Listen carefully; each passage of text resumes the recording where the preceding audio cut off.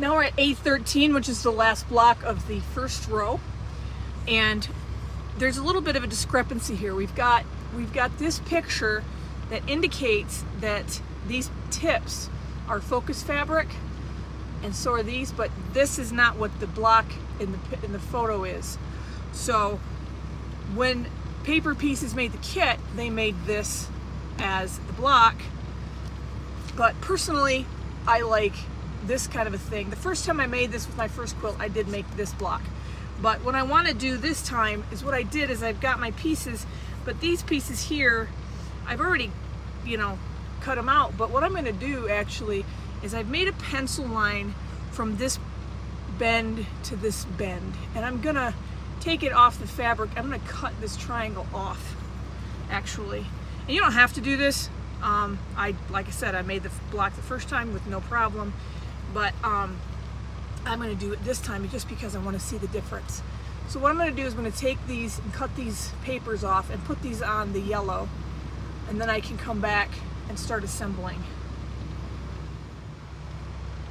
Alright, so I've separated the points out so I can make the block look like the photo here. So all I did was cut the tip off right here and make a rectangle and a point.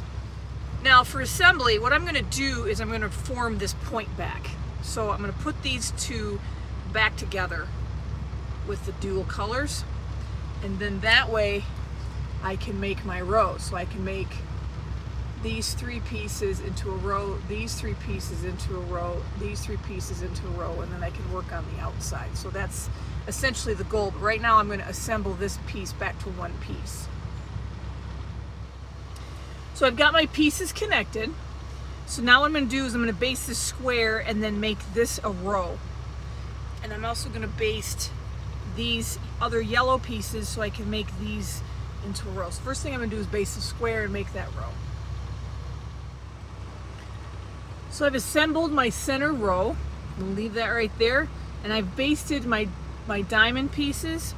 I did this straight side and this straight side, the short sides, and then I did these longer sides. So all of my tags are going in a clockwise formation. I just did them all the same. So now I'm going to assemble this into a row and this into a row.